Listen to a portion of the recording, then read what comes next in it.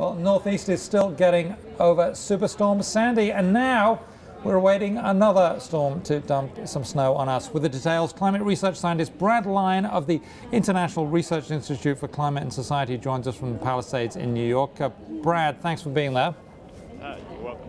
Tell us about this storm system that's closing in on my apartment. Well, it's currently down over the Georgia area at the moment, but it'll be working its way up along the east coast of the United States overnight and intensifying as it moves our way. Now, it's intensifying as it moves our way, and we're going to get, I understand we're going to get snow. What will it be like? What sort of snow will this be? Well, it's going to be a little complicated in that we're going to get some snow starting very late tonight into early Saturday morning, generally light snow, but then enough warm air will come in to mix things up and change it over to rain, around noontime or so. But it'll be later in the afternoon and into the evening when the storm really gets cranked up that it will change things back to heavy, wet snow during the evening, and we could get substantial amounts, particularly north and east of New York City. Okay, so New York City, maybe my apartment will be spared the worst of it, but we're talking about wet, heavy snow, not really good for snowball fights, but could clog the drains, couldn't it?